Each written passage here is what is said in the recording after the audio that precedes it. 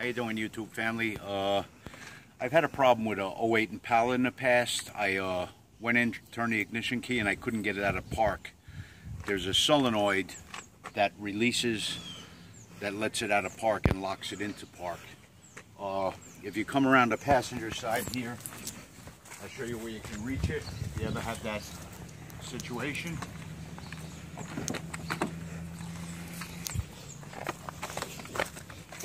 Right up under here, about in line with this, you got to pull this on the side and reach in. There's a button you can push that'll release that and let it come out of park.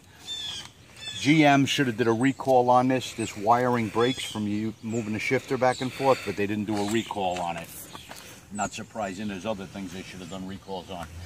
Now I have an incident where I can't get my key out of my ignition after I put it in park, so I'm figuring another wire broke. So I'm going to be pulling the center console out. I'm going to have to make a second part to this, but to get the center console out, just got to remove those rubber pads. I don't know if you can see it. There's a couple of screws down in there that got to come out. This bezel pops right off. Then there's more screws down in here that got to be removed. 4 more screws. Then that center console comes out.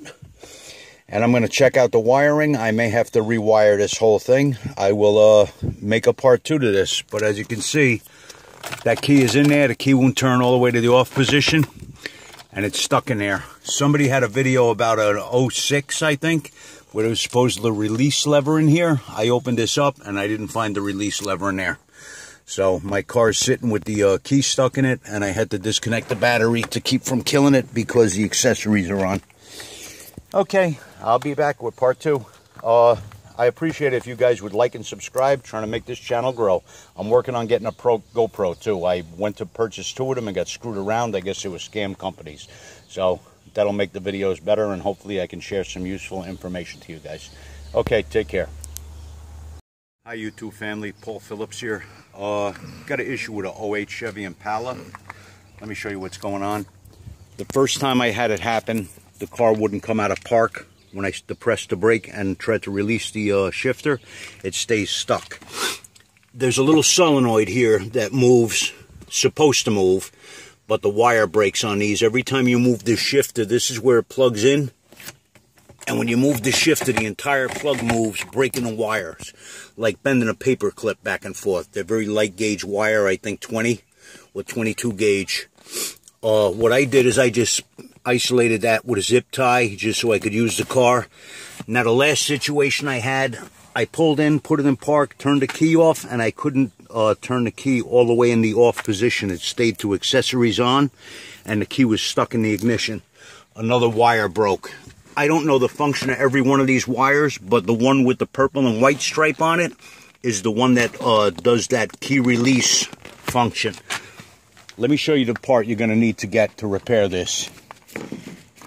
It's AC Delco PT3923. That's PT3923. It's this connector. It has 6 leads on it, but you only need 4 of them. All right? You're going to set them up. I made a little diagram here. The top left one with the little catch to the left. Top left one is yellow.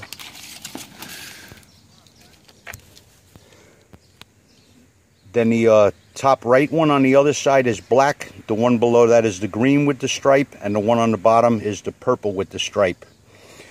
What I'm going to do is I'm going to solder these wires in, because I want a real solid connection. I don't want to use those crimp-ons. I'm going to solder these. I got heat shrink tape here on here. And then I'm going to hot glue this down to the body base. So this, I'm not going to cut this short. I saw another guy do this and he cut this short.